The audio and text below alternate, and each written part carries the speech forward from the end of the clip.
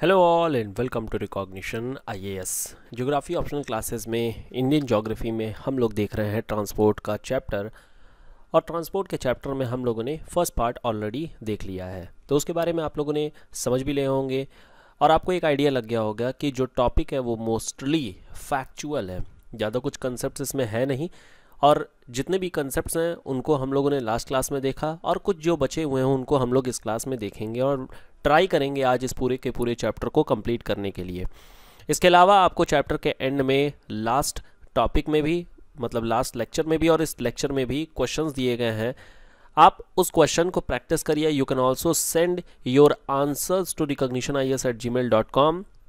वहाँ से आपको इवेलुएट करके एक फीडबैक भी दे दिया जाएगा जिससे कि आपकी बेटर प्रिपरेशन हो सके। तो फटाफट बचे हुए टॉपिक को ट्रांसपोर्ट के ख़त्म करते हैं, शुरू करते हैं। Let us start, let us complete and let us crack. But before that these are our contact details and these are available courses on YouTube. These are study material, these are test series and advanced geography course जो कि launch हो गई है। इसके बारे में अधिक जानकारी के लिए you can contact on recognitionis@gmail.com।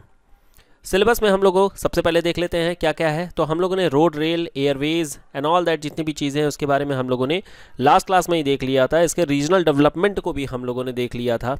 जो बचे हुए टॉपिक हैं उसमें है ग्रोइंग इंपॉर्टेंस ऑफ पोर्ट और नेशनल एंड फॉरेन ट्रेड। इसके अलावा trade balance, trade policy, export processing zone. इसके अलावा development in communication and information technology and there impact on economy and society and lastly Indian space programme के बारे में है। यहाँ पर देखिए जो चारों टॉपिक हैं ये सारे टॉपिक एज सच कुछ इंपॉर्टेंट है नहीं और इनके बारे में अधिक से अधिक एक एक क्वेश्चन पूछा जा सकता है and the question will be obviously straight forward question. यहाँ पर जो trade balance and trade policy का टॉपिक है दिस इज़ बेसिकली एक इकोनॉमिक टॉपिक है ये। तो अगर आप इकोनॉमिक्स में आपको इकोनॉमिक्स की बेसिक थ्योरीज आपको याद होंगी तो ऑब्वियसली आप इसको ईजिली टैकल कर सकते हैं। इसको हम लोग सरफेशियली देखेंगे and will give you reference कि कहाँ से आप क्या चीज़ें देख सकते हैं। लास्टली आपकी इंफॉर्मेशन एंड कम्युनिकेशन टेक्नोलॉजी के बारे में आ जाएगी, तो इसको भी हम लोग एक सरफेशियल आंसर्स देख रहे होंगे because these topics are contemporary based topics और आपको करंट अफेयर से ही इन टॉपिक्स के मटेरियल को गैदर करना होता है। जो भी कंसेप्ट्स होंगे या what ever the structure should be वो हम लोग डिस्कस कर लेंगे और बाकी इसमें जो जॉटिंग्स होगी, जो कंटेंट फिलिंग करनी होगी वो आप करंट अफेयर्स के थ्रू कर सकते हैं। लास्ट में Indian space programme and this Indian space programme is again a very contemporary topic और ये अगेन आपको according to the condition, according to the question you have to develop one answer. उस answer के basis पे आप इसे लिख सकते हैं। तो फटाफट 1 बाय 1 करके इसको डिस्कस कर लेते हैं। सबसे पहले हम लोग बात करेंगे growing importance of port on national and foreign trade. आप लोगों को पता होगा कि हमारे ओशियन में एक अनक्लॉज यहाँ पर लॉ लगती है, अनक्लॉज, ठीक है, CLOS and this is UN seabed authority ने इसको बनाया हुआ है जिसकी जो हेडक्वार्टर है वो जो है आपकी जमैका में है।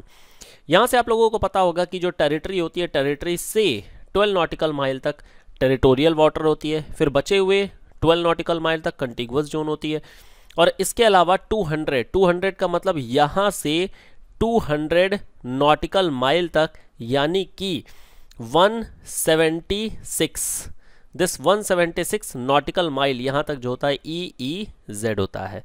तो ये इकोनॉमिक एक्सक्लूसिव इकोनॉमिक जोन होते हैं जहाँ तक जो है कंट्री एक्सप्लोर कर सकती है, मिनरल रिसोर्सेज वगैरह को यहाँ पर ले जा करके एक्सप्लोर कर सकती है। ठीक है, आगे अगर देखें हम लोग फटाफट क्या क्या चीज़ें हैं इस पोर्ट और फॉरेन ट्रेड से रिलेटेड, तो इंडिया की जो कोस्ट लाइन है वो नियर अबाउट 7500 किलोमीटर है। फ्रॉम द गुजरात से लेकर के आप इसे मिजोरम तक देख सकते हैं कि इस पूरी कोस्ट लाइन जो होती है काफ़ी लंबी है। इसके अलावा यहाँ पर दो तरीके की मूवमेंट होती है जिसको कि हम लोगों ने लास्ट क्लास में भी देखा था। एक हम लोगों ने देखा था इनलैंड मूवमेंट और इसके अलावा जो होता है एक पोर्ट मूवमेंट होती है। अब देखिए पोर्ट में भी थोड़ा सा मैं यहाँ पर आपको टॉपिक से अलग बता रहा हूँ। पोर्ट के डेवलपमेंट के लिए दो मॉडल यूज़ किए जाते हैं, इकोनॉमिक्स में भी आपने पढ़ा होगा। एक होता है जो लैंड लॉर्ड बेस्ड मॉडल होती है और दूसरी होती है जो सर्विस बेस्ड मॉडल होती है। तो जो लैंडलॉर्ड बेस्ड मॉडल होती है उसका मतलब ये होता है कि यहाँ पर आप पूरे पोर्ट को ओन कर रहे हैं, साथ ही साथ जो सर्विसेज आप दे रहे हैं वो भी आप खुद ही प्रोवाइड कर रहे हैं, you are providing by your own. इसके अलावा एक सर्विस बेस्ड मॉडल होती है। यहाँ पर क्या होता है कि पोर्ट जो है ओन तो आप किए हुए हैं, बट आपने इसे लीज पर दे रखा है। लीज पर देने का मतलब ये हो गया कि यहाँ पर जितनी भी सर्विसेज प्रोवाइड की जाती हैं वो किसी प्राइवेट एंटिटी के द्वारा प्रोवाइड की जाती है, या फिर जिसने भी लीज लिया हुआ है उसे वो प्रोवाइड कर रहा है। तो इस तरीके के मॉडल को बोला जाता है service based model. You can also say this is something like leasing of government assets, जैसे कि किसी भी प्राइवेट प्रोजेक्ट्स में होता है। तो ये एक तरीके की प्राइवेट आउटसोर्सिंग या इसको आप बोल सकते हैं। क्लियर हो गया। और ये एक तरीके से क्या हो गया, ये एक तरीके से आप बोल सकते हैं this is something like government owned या फिर गवर्नमेंट गवर्न, ये हो जाती है मॉडल। तो जो पोर्ट्स होते हैं वो बेसिकली आपको पता होगा कि 3 टाइप के पोर्ट होते हैं। एक होता है जिसे हम लोग मेजर पोर्ट बोलते हैं, दूसरी होती है जिसे आप माइनर पोर्ट बोलते हैं, और लास्टली होती है जो प्राइवेट पोर्ट होती हैं। तो जो मेजर पोर्ट होती हैं वो हमारी सेंट्रल गवर्नमेंट इसे देख रही होती है, सेंट्रल गवर्नमेंट ही गवर्न कर रही होती है। माइनर पे central government as well as state government, और प्राइवेट के लिए तो खैर प्राइवेट बॉडीज यहाँ पर आ जाती हैं, जहाँ पर स्टेट गवर्नमेंट या फिर सेंट्रल गवर्नमेंट का कहीं ना कहीं से इनके ऊपर में रेगुलेशन होता है। Clear. Okay, so this is very important, काफ़ी ज़्यादा इंपॉर्टेंट होता है, क्योंकि आपको पता है कि जो 90% बाई वेट जो एक्सपोर्ट है या फिर इंपोर्ट है, या फिर कह लीजिए कि जो भी हमारा ट्रांसपोर्ट हो रहा है, इंटरनेशनल ट्रांसपोर्ट हो रहा है, वो वाटरवेज के थ्रू ही हो रहा है। और इस वाटरवे में भी हम लोगों ने काफ़ी कुछ अलग अलग कंट्रीज से हम लोगों ने कोलैबोरेशंस कर रखा है। जैसे कि एग्जांपल के तौर पे आप बोल सकते हैं, जैसे रिसेंट में भी कालादान मल्टी मॉडल प्रोजेक्ट, ये रिसेंट का मतलब कि ये बहुत पहले से ही है, लेकिन फिर भी रिसेंट ही बोला जाएगा क्योंकि अभी भी ये डेवलपिंग फेज में ही है। इसके अलावा इंडिया, बांग्लादेश और म्यांमार ये भी आपस में लिंक कर रहे हैं, तो इस तरीके से भी इन्होंने लिंकिंग बना रखा है। तो ये एक तरीके से आप बोल सकते हैं कि कहीं ना कहीं this is something like to enhance the foreign trade and to enhance the transport in waterways, government is trying to connect with different neighbouring countries. तो इस तरीके से काम किया जा रहा है। आई गेस ये आप लोगों को चीज़ें समझ में आ गई होंगी। फिलहाल में देखिए 13 मेजर पोर्ट है, हालांकि 30 नहीं, अब ये 14 हो गया है, तो आप इसे अमेंडमेंट भी कर सकते हैं कि रिसेंट में वाधवन जो है एक नया महाराष्ट्र में पोर्ट नया बना दिया गया है। इसके अलावा मोर देन 200 माइनर पोर्ट्स भी हैं और कई सारे प्राइवेट पोर्ट हैं। According to the ministry of shipping, the waterway trade covers 95% of the total trade by volume and 70% by volume, मतलब कि ये बाय वेट है, this is something by weight and this is by value. ठीक है, making it way forward then other mode of transport. The port opens the India's channel across the globe, and ये सब चीज़ें आप लोग समझ ही रहे होंगे किस तरीके से हम लोग आगे बढ़ रहे हैं। अब यहाँ पर कुछ इंपॉर्टेंस हो जाती है हमारे स्ट्रेट प्रमोशन के लिए। तो क्या प्रमोशन के लिए क्या इंपॉर्टेंस है? पहली चीज़, this is actually connecting hinterland with the overseas. यहाँ पर कई सारे एम्प्लॉयमेंट जनरेशन के भी ऑप्शंस क्रिएट हो जाते हैं, जिसको कि हम लोगों ने लास्ट क्लास में ही देखा था। इसके अलावा this is the cheapest and this is the cheapest mode, and you can also say कि ये इन्वायरमेंट फ्रेंडली भी मोड होता है। It also facilitate good movement through export and import, दस leads to increased consumer choice and provision of goods at competitive price.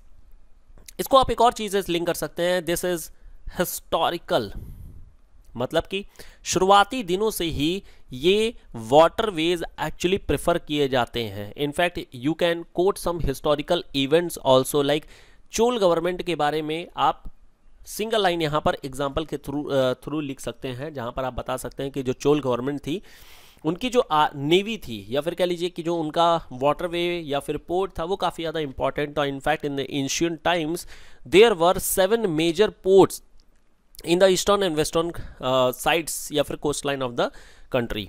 तो ये include कर सकते हैं आप, यहाँ पर एग्जाम्पल दिखा सकते हैं ताकि आपकी डिमेंशंस बढ़ जाए। First thing.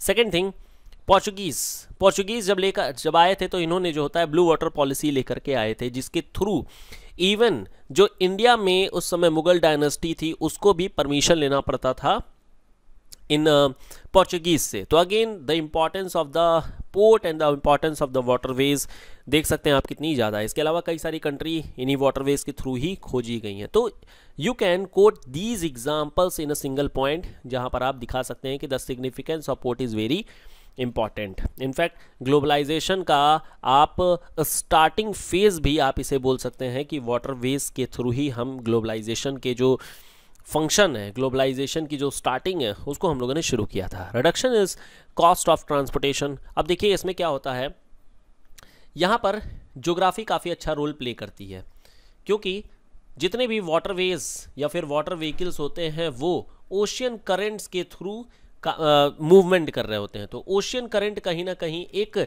इनको फ्लो प्रोवाइड कर रही होती है, इनको रास्ता प्रोवाइड कर रही होती है, जिससे कि इन्हें अलग से पेट्रोल या फिर किसी पेट्रोलियम प्रोडक्ट का यूज़ करके मूवमेंट कराने की ज़रूरत नहीं पड़ती है।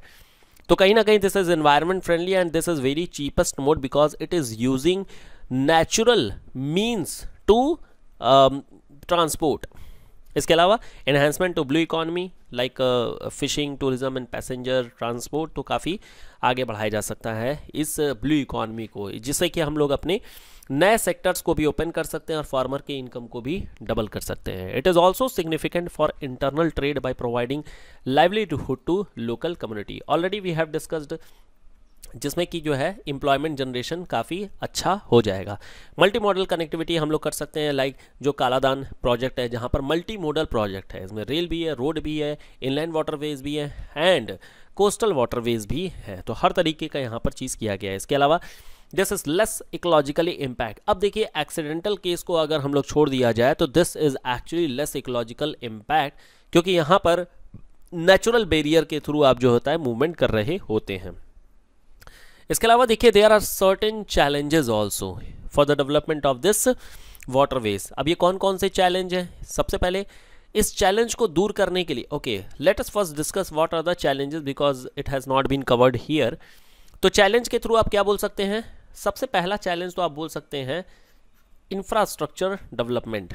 तो इंफ्रास्ट्रक्चर कहीं ना कहीं जो होता है एक लैकिंग फेज में है और इसे हमें डेवलप करने की ज़रूरत है, पहली चीज़। दूसरी चीज़, हमें अपने कार्गोज या फिर जो हमारे कार्गो व्हीकल्स हैं, जो कह लीजिए शिप्स हैं या फिर फेरीज हैं, उसे भी हाईटेक करने की ज़रूरत है। This hi tech is not related with the leisure, ये लग्जरी नहीं करना है हमें। हाईटेक करने का मतलब ये हो गया कि हमें अपने व्हीकल्स को इस तरीके से डेवलप करना है कि उसमें मैक्सिमम कार्गो लाया जा सके। जैसे कि अगर आप देखेंगे तो हमारे पास कलवारी क्लास सबमरीन्स हैं, हमारे पास अलग अलग तरीके की शिप्स हैं, जहाँ से हम चॉपर्स को भी उसको लैंड कराते हैं, ब्रह्मोस को भी फायर करते हैं। तो ये सब हाई ग्रेडेड या फिर कह लीजिए हाईटेक व्हीकल्स हैं। इस तरीके के व्हीकल्स हमें कार्गो में भी यूज़ करनी है, हमें फ्रेट्स में भी यूज़ करनी होंगी। Second thing. Third thing, security issue थोड़ी सी है। सिक्योरिटी इशू कहने का मतलब लाइक सोमालिया में अब वहाँ के सोमालिया के डाकू हैं, अब वो शिप जा रही है, देन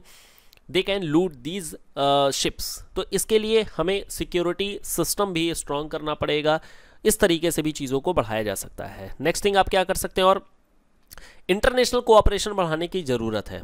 इंटरनेशनल कोऑपरेशन बढ़ाएंगे तो obviously this is the cheapest and fast, not fastest but this is ecological friendly. तो यहाँ पर कंट्रीज आपस में मिल करके कई सारे ऐसे आइलैंड नेशंस को डेवलप कर सकती है जो आज की डेट में इन्वायरमेंटल प्रॉब्लम फेस करने के कारण लगातार पुअर होती जा रही हैं या फिर उसमें डेवलपमेंट काफ़ी लिमिटेड हो रहा है। तो we have number of challenges, और इन चैलेंज को दूर करने के लिए ऑब्वियसली गवर्नमेंट ने कई सारे प्रोग्राम लिए हैं। जैसे सबसे पहले सागरमाला प्रोजेक्ट।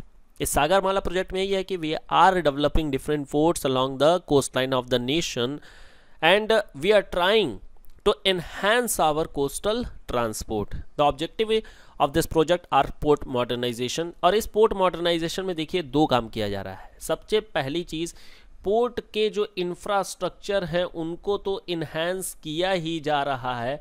इसके अलावा सेकेंड थिंग, पोर्ट को कनेक्ट भी किया जा रहा है, किससे? रेल एंड रोड से।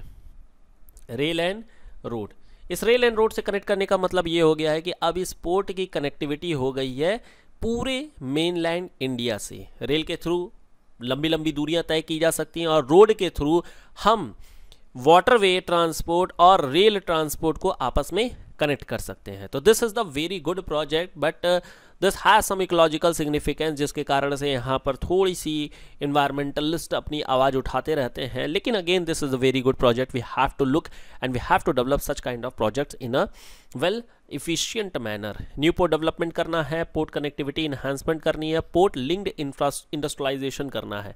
अब जैसे हमारे पास कई सारे ऐसे इंडस्ट्रीज होती हैं जो पोर्ट लेड डेवलपमेंट के लिए काफ़ी अच्छी होती हैं, जैसे जिन्हें हमें ट्रांसपोर्ट करना होता है, लाइक फार्मास्यूटिकल के लिए जो इन्वायरमेंट चाहिए that is again being available in the coastal areas, first thing. Second thing, transport भी, क्योंकि इंटरनेशनल मार्केट में फार्मास्यूटिकल की काफ़ी ज़्यादा डिमांड है। You have already studied union economic survey that we are in the leading edges of export of pharmaceuticals, although we are importing APIs from China, but we are developing into the pharmaceuticals and we are exporting to the all over world. First thing हो गया ये pharmaceutical का case. Second thing, same condition sugar cane के साथ भी होती है। And the sugar cane, जैसे कि शुगर केन के बारे में आप लोगों को पता होगा कि this is actually tropical as well as सब ट्रॉपिकल क्रॉप है। ये सब ट्रॉपिकल, तो ट्रॉपिकल के केस में तो आपको मिल जाएगा महाराष्ट्र, एंड सब ट्रॉपिकल के केस में मिल जाएगा आपको यूपी। अब शुरुआती दिनों में तो केवल और केवल जो होता है यूपी में ज़्यादा होती थी, बट अभी क्या है कि यहाँ महाराष्ट्र में शुगर केन की कल्टीवेशन काफ़ी ज़्यादा हो रही है because of high yield as well as high sucrose content.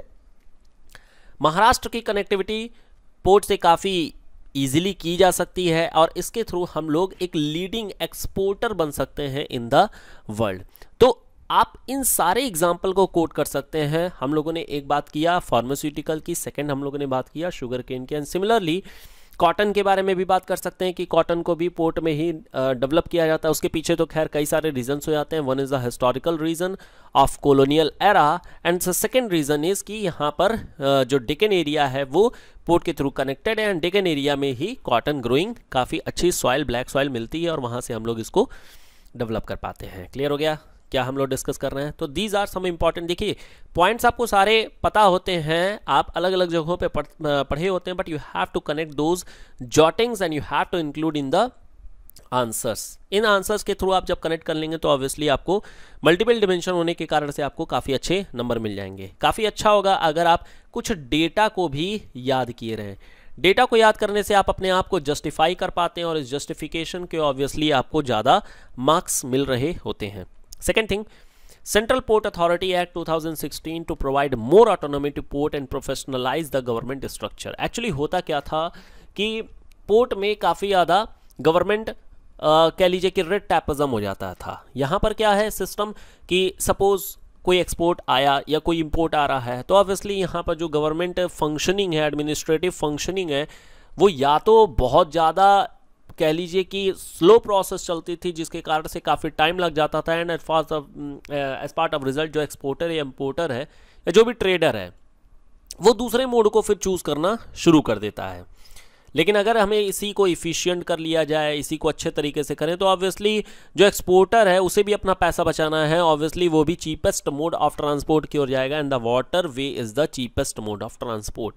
तो हम यहाँ से काफ़ी अच्छा फॉरेन ट्रेड भी कर सकते हैं और अपने ट्रेड को काफ़ी बढ़ा भी सकते हैं।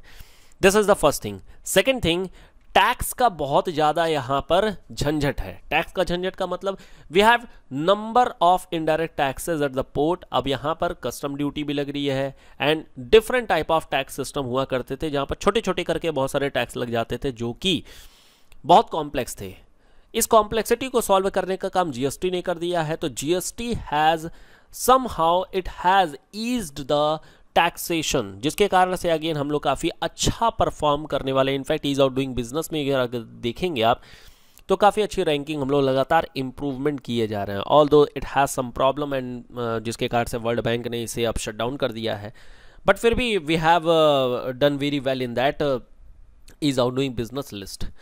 इसके अलावा revised model concession agreement to provide private sector participation in port development and management. This is very good and in fact you can coat here HAM model. This HAM model जो है ये फिलहाल में पोर्ट डेवलपमेंट के लिए use किया जाता है। तो आई होप आप लोगों को HAM model, BOT model, TOT model और जितने भी EPC मॉडल, ये सारे मॉडल आपको क्लैरिटी होगी। If not then obviously you have to refer those, काफ़ी इंपॉर्टेंट होती है, इनफैक्ट ज्योग्राफी में भी ये काफ़ी इंपॉर्टेंट है। इसके अलावा 100% FDI अलाउ कर दिया गया इन द पोर्ट डेवलपमेंट, जिससे कि अब फॉरेन नेशन के भी लोग, फॉरेन डेवलपर्स भी आकर के यहाँ डेवलपमेंट कर सकते हैं और उसमें काफ़ी हमारा फ़ायदा होगा। नेक्स्ट थिंग, अभी रिसेंट में ही हम लोगों ने ILO की कन्वेंशन 185 को भी रेटिफाई कर लिया है। उस रेटिफिकेशन का मतलब यह है कि हम जितने भी सी फेयरर्स हैं, मरीनर्स हैं, उनकी बायोमेट्रिक कर दिए हैं। तो बायोमेट्रिक के थ्रू अब आइडेंटिफिकेशन किया जा सकेगा, फर्स्ट थिंग। सेकंड थिंग कि अब एक रिकॉर्ड रखना काफ़ी आसान हो गया है। तो this is very good step and India is the first country to launch such kind of step. तो ये काफ़ी अच्छा हमारे लिए, काफ़ी प्राउड मोमेंट भी हो सकता है। आगे बात करें तो how where to completely utilize the potential of port, government need to overcome few challenges। कुछ चैलेंज को हमें हटाना पड़ेगा, जैसे इंफ्रास्ट्रक्चर, जैसा कि ऑलरेडी हम लोगों ने डिस्कस कर लिया, poor connectivity with the hinterland. इसके अलावा जो टाइम टेकिंग प्रोसेस होती है उसको हमें फास्ट करना पड़ेगा, जिससे कि हमारी चीज़ें और अच्छी हो जाए। रेड टैपिज्म हमें हटाना होगा, उसको कम करना होगा, उस पर मॉनिटरिंग करनी होगी। अच्छा, इसके लिए अगेन जो होती है, गवर्नमेंट ने कई तरीके की अगेन पॉलिसीज़ निकाल के रखी हुई हैं। लाइक रिसेंट में आप लोगों ने पढ़ा होगा कि इनकम टैक्स के लिए जो फाइल करते हैं, अब उन्हें एसएच आने की ज़रूरत नहीं है। अब वो केवल और केवल देख करके ही, मतलब कि उसे इंटरनेट के ज़रिए ही वहाँ पर जो भी डॉक्यूमेंट चाहिए या जो कुछ भी चाहिए उसे जो होता है प्रोवाइड किया जा सकता है, जिससे कि जो इनएफिशिएंसी है या फिर जो भी ब्लैक मार्केटिंग या फिर जो करप्शन का केसेस है वो मिनिमाइज़ किया जा सके। अदरवाइज हरासमेंट की जा सकती है और फिर जो गवर्नमेंट अथॉरिटीज़ हैं they can also ask some money, ransom money भी वो मांग सकते थे। ह्यूज इन्वायरमेंटल कॉस्ट कहीं ना कहीं एक बहुत बड़ी प्रॉब्लम है जिसे हमें देखने की ज़रूरत है। Lack of proper man power and training expertise, again हमें एक ट्रेंड मैन पावर की ज़रूरत पड़ती है, जो कि कहीं ना कहीं एक प्रॉब्लम है। Second thing, poor maintenance of port infrastructure. इसके अलावा एक और सबसे बड़ी प्रॉब्लम है सिक्योरिटी इशू। जैसा कि आप लोगों ने देखा होगा कि मुंबई अटैक हुआ था and in that Mumbai attack जो टेररिस्ट है वो उन्होंने इस पोर्ट के सिस्टम को ही या फिर कह लीजिए कि वाटरवेज को ही देखा था, उसी को यूज़ किया गया था। तो कहीं ना कहीं जो होता है हमारी ये जो प्रॉब्लम है सिक्योरिटी की, वो हमारी अभी कोस्टल एरियाज़ में वीक है। We have to look it out and we have to monitor इस वेरी इफेक्टिवली। इसके अलावा outdated navigation and IT tools हैं जिसे हमें वापस से सही करने की ज़रूरत है। यहाँ पर अब एक जेमिनी प्रोग्राम के बारे में आप यहाँ पर लिख सकते हैं, this Gemini programme is very important, और इसके थ्रू जो वाटर में जा रहा है उसको लिंक किया जा सकता है, उसको इन्फॉर्मेशन दी जा सकती है। तो this is all thing about this port development. तो आपका एक प्रॉपर आंसर भी तैयार हो जाएगा, जो भी चीज़ें हो सकती हैं that I have already discussed. जो हमारा नेक्स्ट टॉपिक आता है वो आता है trade balance and trade policy को लेकर के। अब यहाँ पर देखिए, this topic is basically economic topic, economics का एक टॉपिक है, और इस इकोनॉमिक्स के टॉपिक में ऑब्वियसली इकोनॉमिक्स के कंसेप्ट आपको यूज़ करने पड़ेंगे। थोड़ा सा मैं आइडिया दे देता हूँ, but broadly you have to gather the data and the concept from the economics, और इसके लिए जो सोर्स होगी वो ऑब्वियसली आपकी इकोनॉमिक सर्वे की रिपोर्ट होगी। इसके अलावा कुछ इंटरनेशनल रिपोर्ट्स होंगे, जैसे ईज़ ऑफ डूइंग बिजनेस हो गया, या फिर जो आपकी दिस UNCTAD इसकी रिपोर्ट आती है। इसके अलावा आप बजट को भी देख सकते हैं, तो बजट से भी रिपोर्ट आती है, या फिर फॉरेन अफेयर की जितनी भी न्यूज़ आती है उन foreign affair related with this investment and all that, ये आप यहाँ पर देख सकते हैं। तो these are some of the sources जिसको आपको रेफर करना है। This is very contemporary topic, तो ये कंटेम्प्रेरी है, ये करंट अफेयर्स का टॉपिक है, तो इसे आप हमेशा रियल डेटा को यूज़ करना होगा, फर्स्ट थिंग। अब यहाँ पर एक एक टॉपिक को देखें। सबसे पहले है आपका trade balance. What is this trade balance? Trade balance में यही मतलब होता है कि आपका एक्सपोर्ट कितना हो रहा है और इंपोर्ट कितना हो रहा है और इसका डिफरेंस कितना है। If it is positive obviously your trade balance is in surplus, अगर ये निगेटिव है तो आप ये डेफिसिट में जा रहे हैं, और यहाँ से फिर आपका करंट अकाउंट डेफिसिट का केस स्टार्ट हो जाता है। You must have studied in balance of payment. Balance of payment में यहाँ पर आप लोगों ने देखा होगा। अब यहाँ पर क्वेश्चन ये उठता है कि what should we study and what do we have to right in the geography answer. तो देखिए, ज्योग्राफी आंसर में जो क्वेश्चन बन सकते हैं ट्रेड बैलेंस को लेकर के, वो ऑब्वियसली इकोनॉमिक साइड पे नहीं होगा, वहाँ पर क्वेश्चन ये हो सकता है कि ट्रेड बैलेंस किसी दो कंट्री का या बढ़ रहा होगा या घट रहा होगा, या फिर उसके कुछ फैक्टर्स के बारे में पूछ रहा होगा। तो अब यहाँ पर क्या करेंगे आप, सबसे पहले आप उस कंट्री के प्रोडक्शन के बारे में बता देंगे। जैसे सपोज डायमंड के बारे में ही आ गया, ठीक है, या फिर मान लेते हैं कि पेट्रोलियम प्रोडक्ट के बारे में आ गया। तो अब इस पेट्रोलियम प्रोडक्ट को obviously we are in negative side, तो आप कैसे क्या करेंगे, सबसे पहले आप प्रोडक्शन के बारे में बता देंगे, इंडिया में कैसा प्रोडक्शन है और अरब पेनिनसुला में किस तरीके का प्रोडक्शन है। Because we are importing petroleum product from the Arab Nations, तो आप दोनों के बारे में बता देंगे। इसके अलावा कुछ डेवलपमेंट के बारे में भी आप बता सकते हैं। डेवलपमेंट का मतलब जैसे इंडिया ने रिजर्वॉयर्स बना रखे हैं, या फिर कह लीजिए कि पेट्रोल रिजर्व्स बना के रखे हैं, जैसे कि आप लोगों ने देखा होगा चांदी खोल हो गया, पादूर हो गया, या फिर बाड़मेर हो गया, विशाखापत्तनम हो गया, चेन्नई हो गया। तो हम लोगों ने कई सारे रिजर्व बनाए हुए हैं, तो इससे हम लोग 15 to 20 डेज़ की हम पेट्रोल की जो कह लीजिए आपूर्ति है वो कर सकते हैं। लेकिन again this is not a sustainable वे, हमें जो होता है इस पेट्रोलियम प्रोडक्ट को लगातार इंपोर्ट करना ही पड़ता है, because we do not have that. अब इसके कारण से ये आपने प्रोडक्शन के बारे में बता दिया। ओके, नाउ नेक्स्ट थिंग आप क्या बता सकते हैं, आप अल्टरनेटिव बता सकते हैं। अल्टरनेटिव के तौर पे आप बता सकते हैं बायोफ्यूल हो गया, या फिर आप बता सकते हैं इलेक्ट्रिक कार्स हो गई, ठीक है, तो या फिर पूलिंग भी बता सकते हैं। पूलिंग मतलब कार पूलिंग का केस हो गया, जहाँ पर आप पेट्रोलियम प्रोडक्ट को यूज़ न करके you are using only one vehicle and you are pooling that vehicle. तो ये चीज़ आप यहाँ पर बता सकते हैं। तो आप बेसिकली इसके पीछे के रीज़न के ऊपर जाइए और इसके अल्टरनेटिव्स बताइए, ना कि द डेटा ऑफ इकोनॉमिक्स की ये ट्रेड बैलेंस इसका इतना निगेटिव है या फिर कितना निगेटिव है। This is not required in your geography optional, ठीक है। बाकी it all depends on the question, what exactly the question is asking about, and you have to decipher the context of the question, और उस तरीके से आपको यहाँ पर बनाना होगा। क्लियर हो गया क्या चीज़ है? Okay, now second thing is trade policy.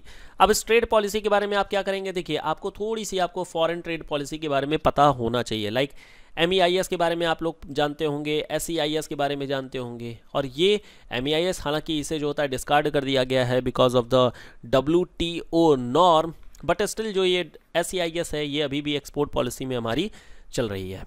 तो ये फॉरेन जो इकोनॉमिक पॉलिसीज़ हैं उसके बारे में आपको थोड़ी सी जानकारी होनी चाहिए, उसके ब्रॉड पर्सपेक्टिव जो है वो याद होने चाहिए। This will not only be used in your geography optional, but it will also be used in your economics subject, ठीक है। बाकी लास्टली आ जाता है export processing zone. Let us discuss this is very important actually. 1 second, let me erase it. Okay, सो आपका आ जाता है next, 1 second, this is तो यहाँ पर आपके पास एक्सपोर्ट प्रोसेसिंग जोन की कहानी आ जाती है। तो एक्सपोर्ट प्रोसेसिंग जोन, इससे पहले हम लोग बात करेंगे SEZ के बारे में। SEZ का मतलब होता है special economic zone. This is special economic zone. इसके बारे में आप लोग जानते होंगे कि एक ऐसा जोन होता है जो कि मोस्टली कोस्टल एरियाज़ में होती है, लेकिन ऐसा ज़रूरी नहीं है। This is not mandatory. कई सारे SEZ मेनलैंड इंडिया में भी बनाए गए हैं। तो ये SEZ जो होती है जहाँ पर आपको टैक्स रिबेट मिलते हैं। टैक्स रिबेट कहने का मतलब this is actually a duty free area, you can say. ये एक ड्यूटी फ्री एरिया है। अब इस ड्यूटी फ्री एरिया से जैसे ही आप बाहर निकलेंगे वैसे ही आपके ऊपर में कस्टम लग जाएगा। तो फिर ये बनाया क्यों गया है? बनाया इसलिए गया है ताकि जितने भी फॉरेन प्लेयर्स हैं, फॉरेन ब्रांड्स हैं, they can come here and they can sell their product. तो इस तरीके से यहाँ पर अपने प्रोडक्ट को बेच सकते हैं। यहाँ पर नेशन की जो टेरिटरी है वो बैरियर नहीं बनेगी। This will be an area जहाँ पर जितने इंडियन एक्सपोर्टर या इम्पोर्टर या जो भी ट्रेडर हैं वो फॉरेन ट्रेडर के साथ यहाँ पर आकर के ड्यूटी फ्री ट्रेड कर सकते हैं। तो दिस इज़ द थिंग। इसका एक स्पेशल पार्ट होता है जिसे हम EPZ बोलते हैं। EPZ का मतलब हो गया एक्सपोर्ट प्रोसेसिंग जोन, जहाँ पर this is only related with the export import market, ठीक है। इसका एक और स्पेशल प्रोडक्ट होता है, स्पेशल कैटेगरी आप बोल सकते हैं, जिसको बोलते हैं APZ।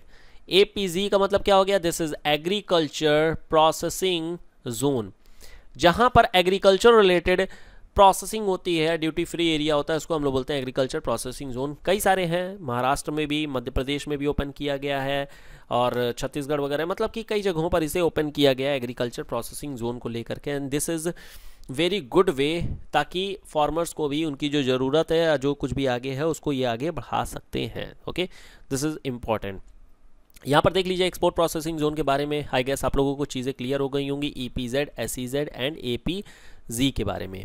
तो एक्सपोर्ट प्रोसेसिंग जोन और EPZ is an area set up to enhance commercial and industrial exports by encouraging economic growth through investment from foreign entities. Investments such as tax exemptions, barrier-free environment are the main attractions of an EPZ. Clear हो गया? देखिए यहाँ पर geography क्या पूछी जा सकती है आपसे, उसके बारे में भी देख लेते हैं। देखिए कभी भी आपको क्वेश्चन पूछा गया सपोज EPZ के बारे में या anything related with the SEZ या कुछ भी एनीथिंग जहाँ पर इस तरीके के कंसेप्ट का यूज़ हो रहा होगा, वहाँ पर आपको 2-3 मॉडल हैं जिसको याद रखना होगा। जैसे एक है जिसको बोलते हैं port lead development model, port lead development model. Clear? What you have to discuss it here. यहाँ पर आपको बताना पड़ेगा हमारे जो एंशियन टाइम पे, कॉलोनियल टाइम पे जो ये मॉडल था उसके बारे में आप बता दीजिए। जैसे suppose this is the port area, तो पोर्ट एरिया में पहले यहाँ पर दिस इज पोर्ट, अब इस पोर्ट के साथ ही में यहाँ पर जो है वो एडमिनिस्ट्रेटिव ब्लॉक होगा। This is administrative block. इस एडमिनिस्ट्रेटिव ब्लॉक के पास में ही यहाँ पर अब लो ड्वेलिंग्स आ जाएंगी। These are low dwellings. इस लो ड्वेलिंग के बाद में यहाँ पर ये बैराक्स बनाते थे, बैराक्स, या फिर आप बोल सकते हैं दिस इज मैदान। अब इस मैदान के बाद में यहाँ पर मिडिल क्लास ड्वेलिंग आ जाएगी, this is middle class dwelling. और कहीं दूर बाहर जो है वो हाई क्लास ड्वेलिंग होती है, high class dwelling, because they do not want to come directly in contact with this low dwellings और the pollution which is there in the administration of this port, and that is why ये लोग high class dwelling जो होती है वो city से बाहर या फिर पोर्ट से बाहर रहते हैं। तो you can discuss this model in EPZ development. इसके अलावा दूसरा transit oriented development, this is transit oriented development, आप इसे भी बता सकते हैं। क्या करेंगे इसमें, suppose this is your port, 1 second let me erase some of the part of this. ठीक है, अब यहाँ पर आप क्या करेंगे कि 1 second let me completely erase it. Okay now 1 second, this is okay या। तो यहाँ पर क्या है, suppose this is your port area, this is your port area. Port area के पास में अब आपको एक कुछ एरिया छोड़ना होगा। ये एरिया छोड़ना होता है बेसिकली जहाँ पर आप अगर मान लीजिए फ्यूचर में कोई एडमिनिस्ट्रेटिव ब्लॉक लगाना चाहते हैं या फिर कुछ भी करना चाहते हैं, स्टॉकिंग भी कर सकते हैं। यहाँ पर मान लेते हैं कि किसी सामान की स्टॉक करनी है या फिर यहाँ पर आपको कोल्ड चेन्स लगानी है, कुछ भी है, तो कुछ दूरी आपको छोड़नी होती है। And then from these area you can develop a railway line, this is railway line. और इस रेलवे लाइन्स और यहाँ के बीच में जो होती है आपको यहाँ पर रोडवेज डेवलप करने होंगे, रोडवेज। और इस रोडवे के पास में ही छोटे छोटे हैमलेट्स भी आप बना सकते हैं लो क्लास ड्वेलिंग के, मतलब यहाँ पर जो है लेबर फोर्स रहेगा, this is low class dwelling. तो एक तरीके का ट्रांजिट ओरिएंटेड डेवलपमेंट हो जाती है जहाँ पर लेबर फोर्स भी प्रोवाइड कर दिया गया, इंफ्रास्ट्रक्चर भी लगा दिया गया, ट्रांसपोर्ट सिस्टम भी लगा दिया गया, कनेक्टिविटी भी मेंटेन कर दी गई, फास्टेस्ट एंड चीपेस्ट मोड की भी कोशिश की गई है। तो इस तरीके से system, this rail can directly connect with the airport, और कोई भी आप रोडवे को भी कनेक्ट करवा सकते हैं, and from there obviously this is the thing here जहां पर चीज़ें जा सकती हैं। क्लियर हो गया क्या चीज़ है। तो इस तरीके से आप इन मॉडल्स को यूज़ करके अपना ज्योग्राफी का आंसर लिख सकते हैं, because these are pure geography models. तो इन ज्योग्राफी मॉडल का यूज़ कर सकते हैं। ठीक है, ओके यहाँ पर एक छोटी सी चीज़ और भी दी गई है। तो this is the main goal and benefit of EPZ are growth from foreign exchange earnings through non traditional export, creation of job to assist in income generation and develop labour skill sets, the attraction of foreign direct investment and fostering of transfer of technology. Clear हो गया क्या चीज़ है। Okay अब इसके बाद से हमारा जो नेक्स्ट टॉपिक आता है, this is something related with what, this is ICT, information and communication technology. Again ये भी जो है वो कंटेम्प्रेरी टॉपिक है, तो ये भी कंटेम्प्रेरी मतलब कि यहाँ पर भी आपको करंट अफेयर्स में लगातार इंक्लूड करना पड़ेगा। यहाँ पर जो इंपॉर्टेंट चीज़ है और जो कॉन्सेप्ट्स हो सकते हैं वो ही हो सकते हैं, impact on economy and society. तो बेसिकली जो हमारा प्राइम फोकस होगा वो इसी डिस्कशन पे होगा, what will be the impact on economy and society. Okay एक छोटी सी मैं केस स्टडी यहाँ पर पहले डिस्कस कर लेता हूँ ताकि आपको एक आइडिया लग जाएगा what exactly is the importance of this topic. देखिए, सपोज अगर आपको जम्मू एंड कश्मीर जाने को मिले, हालांकि दिस इज़, चलिए ठीक है, एक जम्मू कश्मीर का एग्जांपल नहीं लेते हैं, दिस इज़ कोई जाएगा नहीं और घर वाले भी नहीं भेजेंगे आप लोगों के। ले लेते हैं हम लोग अंडमान निकोबार का एग्जाम्पल, अंडमान एंड निकोबार। ठीक है, अंडमान एंड निकोबार में बहुत सारे आइलैंड्स हैं, कुछ जो है वो रिस्ट्रिक्टेड हैं, कुछ जो है वो ओपन है। ठीक है, कई सारे नाम भी वगैरह भी चेंज कर दिए गए हैं। अब suppose you are in Andaman Nicobar and there you are getting 2G speed, मान लेते हैं कि इंटरनेट आपको है 2G मिल रही है, तो व्हाट विल यू डू? आप कहेंगे यार यहाँ पे कौन रहेगा, this is very frustrating here because internet is not running properly here. अब ये इंटरनेट क्यों नहीं चल रहा है? Because this is a first thing, एक ये आइलैंड पार्ट है, आइलैंड स्टेट है, या फिर आइलैंड यूटी बोल सकते हैं आप इसको, फर्स्ट थिंग।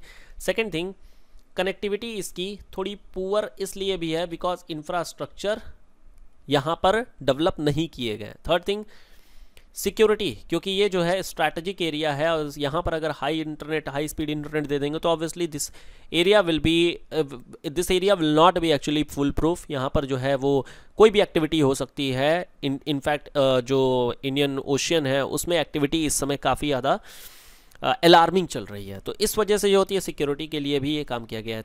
नेक्स्ट थिंग, यहाँ पर कई सारे ऐसे ट्राइब्स रहती हैं जो बेसिकली अपने आप को आइसोलेट रखना चाहती हैं। If internet comes here in a fastest mode, obviously they इनको कुछ प्रॉब्लम भी हो सकती है, दे may not feel as isolated as it they वर, तो there may be problem and that is why this thing is here. So what is the solution here?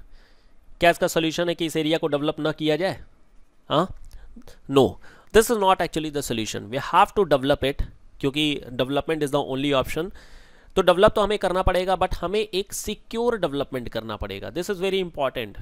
ठीक है, secure development करना पड़ेगा। अब ये सिक्योर डेवलपमेंट का मतलब क्या होगा कि जिस तरीके से मेनलैंड में आपको इंटरनेट कनेक्टिविटी, ईजी इंटरनेट मिलती है, वो यहाँ पर नहीं होता है। कई बार आप लोगों ने देखा होगा कि कुछ एरियाज़ में आप जाते हैं, लिमिटेड टाइम के लिए इंटरनेट मिलता है, या फिर कुछ केवल और केवल कुछ ही वेबसाइट्स ओपन हो रही होती है, तो कहीं ना कहीं वो रिस्ट्रिक्शन रहता है and this restriction is very important, otherwise it may have to compromise with the national security, या कुछ और चीज़ों के साथ में सिक्योरिटी या किसी भी चीज़ के साथ में कॉम्प्रोमाइज़ करना पड़ सकता है। इसकी वजह से ये रिस्ट्रिक्शन रखनी पड़ेगी, first thing. Second thing, static IP address, this static IP अगर प्रोवाइड किया जाएगा तो ऑब्वियसली यहाँ पर हमें नॉलेज भी रहेगी, हमें पता चलता रहेगा कि कौन एक्सेस कर रहा है या क्या कर रहा है। And that is why recently आप लोगों ने पढ़ा होगा करंट अफेयर्स में कि चेन्नई से एक वायर्ड इंटरनेट प्रोवाइड किया जा रहा है अंडमान निकोबार में, ताकि यहाँ पर भी हाई स्पीड इंटरनेट प्रोवाइड किया जा सके। अब इस बैरियर के थ्रू, या कह लीजिए इस वायर के थ्रू यहाँ पर इंटरनेट कनेक्टिविटी रहेगी, वो रेगुलेटेड फॉर्मेट में रहेगी और इस पर स्टैटिक IP और इस पर काफ़ी अच्छे से रेगुलेशन की जा सकती है। This is the thing, this is the way government should look into these strategic areas and development of these strategic areas. तो आई गेस आप लोगों को चीज़ें क्लियर हो गई होंगी क्या चीज़ है। ओके, नाउ आते हैं अपने वापस से कंसेप्ट पे। The international development community is belonging to stress the role of information in communication technology. इस इंटरनेशनल जो इंफॉर्मेशन कम्युनिकेशन टेक्नोलॉजी है, इसके लिए इंटरनेशनल कॉन्फ्रेंसेस भी होते रहते हैं। क्यों? Because if there would have been any world war 3, this would be cyber warfare. Cyber warfare के through, in fact I would say that the present world is actually facing cyber warfare. कई सारे malwares हो गए, ransomware हो गए, या फिर virus, trojans, कई सारी चीज़ें होती हैं जो कंटिन्यूअसली अटैक कर रही हैं, अब वह चाहे कोई भी कर रहा हो। रिसेंट पे आप लोगों ने सुना होगा कि जैसे कि रशिया ने भी US में एक रैंसमवेयर छोड़ा था जिसके through they were trying to capture the data of the corona virus study. इसी के अलावा इजराइल ने भी सेम काम किया हुआ था। तो प्रेजेंट वर्ल्ड में इस तरीके की कंडीशन काफ़ी ज़्यादा हो रही हैं, तो इस वजह से एक इंटरनेशनल, जिस तरीके से इन्वायरमेंट के केस में इंटरनेशनल कोऑपरेशन देखने को मिलता है, on the same line we have to cooperate international global platform पे। जितने भी वर्ल्ड कंट्रीज़ हैं उनको एक साथ आना पड़ेगा और इस ICT के लिए मिल करके डेवलपमेंट और मॉनिटरिंग करनी होगी। It is an enabler of broad based social and economic development. क्योंकि देखिए social media is getting connected, is actually connected with the ICT, information communication technology, और इनफैक्ट हर चीज़, चाहे वो इकोनॉमिक्स हो, चाहे बैंकिंग हो, चाहे एनीथिंग, हर चीज़ डिजिटल हो रखी है और हर चीज़ के पीछे एक रीज़न है, इंफॉर्मेशन टेक्नोलॉजी एंड कम्युनिकेशन। अब आपको एक आइडिया लग गया होगा कि how it is connected with the economy and society. Clear? तो आपके आधार कार्ड का डेटा से लेकर के bank account, pan card, everything is on internet, and that is why this internet should be secured, otherwise the data leak would hamper to any person. किसी भी बंदे को बहुत ज़्यादा ये प्रॉब्लम क्रिएट कर सकता है। रिसेंट में आप लोगों ने देखा होगा कि एक फेस ऐप आई थी, फेस ऐप जहाँ पर फेस की स्वैपिंग हो जा रही थी, and it was not actually Photoshop, ये आर्टिफिशियल इंटेलिजेंस का केस था। कई सारे लोगों ने इस तरीके के सिस्टम को मतलब देखा था, काफ़ी लोग एंजॉय किए थे, but it is a very alarming situation and government has band it. क्यों किया गया? क्योंकि देखिए आपके अगर फेस को किसी दूसरे के साथ में स्वैपिंग कर दी जा रही है तो obviously in the near future if any terrorist activity goes on या कुछ भी गलत होता है तो they can simply change it, और एनी डॉक्टर्ड वीडियो या कुछ भी बनाना होता है तो obviously they can swap it, and that is why government has band it कि इस तरीके के काम नहीं करना है, अदरवाइज चीज़ें खराब हो सकती हैं। इनफैक्ट किसी एक फिलोसफर का भी यही कहना है कि जो साइंस है this should be for the enhancement of the humanity, एक जो मानवता है उसको बढ़ाने के लिए करनी होती है साइंस की जो डेवलपमेंट है, न कि इसके विनाश के लिए। तो this is very important, we have to develop our self and our science in a very constructive manner, not in a destructive manner. Clear हो गया? Okay. This has given rise to effort to utilize ICT to achieve a variety of development objective including poverty reduction, जैसे कि अभी आप लोगों ने देखा होगा डायरेक्ट बेनिफिट ट्रांसफ़र किसी भी चीज़ में, चाहे वो फर्टिलाइज़र हो, चाहे वो गैस कनेक्शन हो, पहल स्कीम हो, या फिर जो एनीथिंग, हर जगह पे डायरेक्ट बेनिफिट ट्रांसफ़र किया जा रहा है ताकि पोवर्टी को रिड्यूस किया जा सके। क्लियर? जनधन अकाउंट ओपन किए गए हैं। Extension of the health services, अब देखिए जितनी भी health services, because we have limited doctor in our country, doctors limited हैं।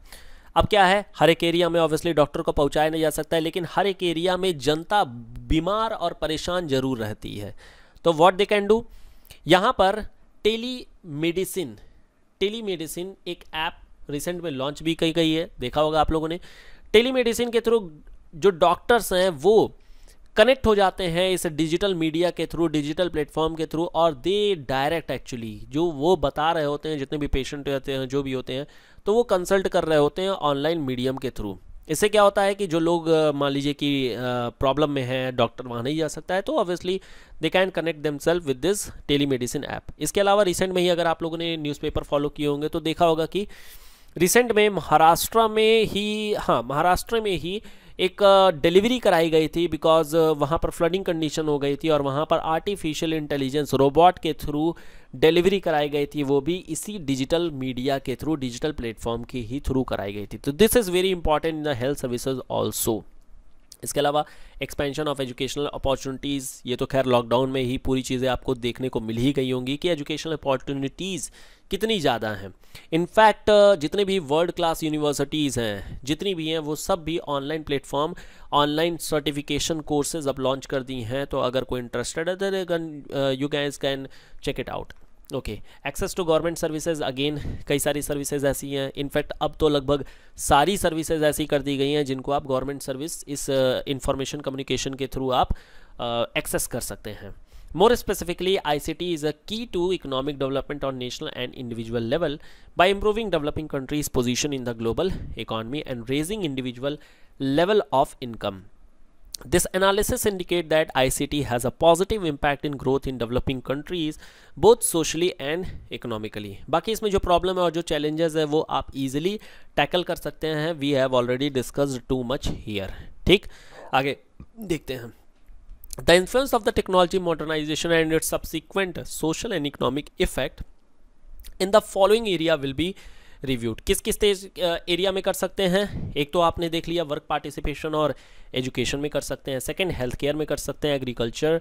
इसके अलावा मोबाइल कम्युनिकेशन हो गई, गवर्नमेंट सर्विसेज हो गए. दिस यहाँ पर आप इंक्लूड कर लीजिएगा, दिस इज गवर्नमेंट सर्विसेज. तो इन सब एरिया में आप जितने भी गवर्नमेंट की प्रोग्राम्स, पॉलिसीज़ या फिर कुछ नया इनिशिएटिव है तो आप इसे आप यहाँ पर देख सकते हैं। क्लियर हो गया? Okay. Developing countries are in general countries which have not achieved a significant degree of industrialization relative to their population, and that is why हम लोग डिजिटल डिविडेंड या फिर जो हमारी डेमोग्राफी डिविडेंड है उसके बारे में बात तो करते हैं, बट ये हमारी अच्छी भी हो सकती है, बुरी भी हो सकती है कंट्री के लिए। इट ऑल डिपेंड्स कि how we are trying to skill them. Clear? In most cases, a developing country will have a medium to low standard of living. There are many reasons why developing countries are in their position. These reasons could include political corruption, civil unrest, famine or disease, the lack of education infrastructure and proper medical care combined with the rapid growth in population as the main negative driver. बाकी इनके बारे में देखिए already हम लोगों ने discuss भी कर लिया है, and these things are very common, आप इसे पढ़ करके भी समझ सकते हैं। There is nothing to discuss here, and this is the end of this topic. And last topic हमारा इंडियन स्पेस प्रोग्राम आ जाता है। अगेन ये वेरी कंटेम्प्रेरी टॉपिक है, और यहाँ पर देखिए ज्योग्राफी में ऐसा कोई डायरेक्ट यहाँ पर क्वेश्चन नहीं बनता है। जितने भी क्वेश्चन बनते हैं वो साइंस एंड टेक से रिलेटेड रहेंगे, तो जितनी भी चीज़ें आप लोगों ने अपने करंट अफेयर्स में पढ़ी होंगी वही सारा कुछ यहाँ पर भी आपको लिखना होगा। यहाँ पर कोई अलग से कोई ट्रांसपोर्ट या कुछ भी अलग से ज्योग्राफी यहाँ पर इंक्लूड आप नहीं कर पाएंगे, बिकॉज कोई ऐसा मॉडल, कोई ऐसा प्रोग्राम, कोई ऐसी थ्योरी नहीं है which is actually related with the space programme. तो यहाँ पर आप जो भी चीज़ें लिखेंगे that will be obviously very general and very common, that will obviously B GS answer. तो जनरल लिखिएगा, जनरली ऐसे क्वेश्चन आते भी नहीं हैं। लास्टली हम लोगों ने पूरा टॉपिक कंप्लीट कर लिया ट्रांसपोर्ट एंड कम्युनिकेशन का। जो कुछ इंपॉर्टेंट क्वेश्चंस हैं वो ये हैं, discuss the growing importance of port in foreign trade off India, या फिर आप discuss briefly the overall pattern of regional inter regional trade in India. अपने आंसर आप recognitionis@gmail.com पर भेज सकते हैं। यहाँ पर आपको इवेलुएट करके फीडबैक करके आपको दे दिया जाएगा। If you have any question you can obviously reach out to us through these medium। Telegram channel की लिंक डिस्क्रिप्शन बॉक्स में दी गई है, you guys can check it out and you can join that Telegram channel. मिलते हैं next video में नए topic के साथ। Till then good bye and thank you so much.